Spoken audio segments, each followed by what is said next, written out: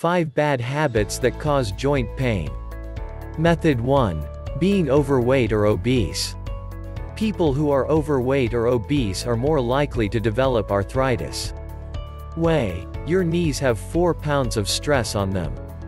Extra weight also burdens joints in your hips, back, and feet. Additional weight places increased strain and wear and tear on your joints. In addition to the physical stress that increased weight places on joints, fat secretes inflammatory chemicals that may also cause joint pain and increase the risk of arthritis and other chronic conditions. Some types of inflammatory molecules may promote the development of osteoarthritis and rheumatoid arthritis, 2 conditions that affect joints. Where cartilage is damaged in the affected joints. Rheumatoid arthritis is an autoimmune condition where the immune system attacks and damages joints.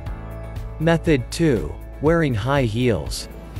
High heels place your feet in an awkward position that stresses joints, strains muscles, and can throw your back out of alignment. Wearing heels makes your thigh muscles work harder to keep your knees straight. It also places dangerous twisting forces on your knees. Women who wear heels daily may increase their risk of developing osteoarthritis and foot pain. High heels, sandals, and slippers are considered poor shoes because they provide inadequate support for feet.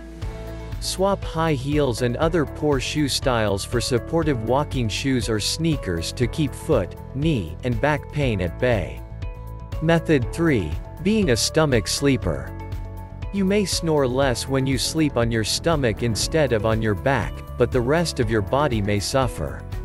People who sleep on their stomachs have to twist their heads and necks to the side. This, in turn, places stress on nerves. It also compresses your spine, leading to awkward spinal alignment. You want to sleep in a neutral position so that your head and neck are in a straight line with your spine to reduce the risk of strain on your back, neck, and muscles. Avoid sleeping on your stomach. Switch to sleeping on your side or back. Look for special pillows for side sleepers and back sleepers that promote healthy spine alignment. Method 4. Neglecting strength training. After the age of 40, bones begin to become a little thinner. They are also more likely to break.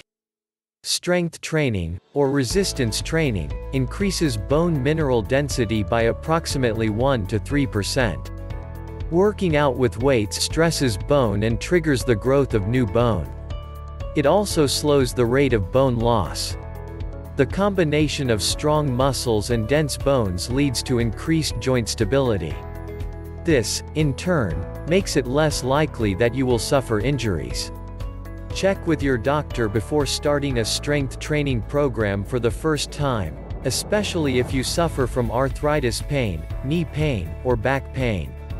You want to make sure you have medical clearance from your physician before beginning an exercise program.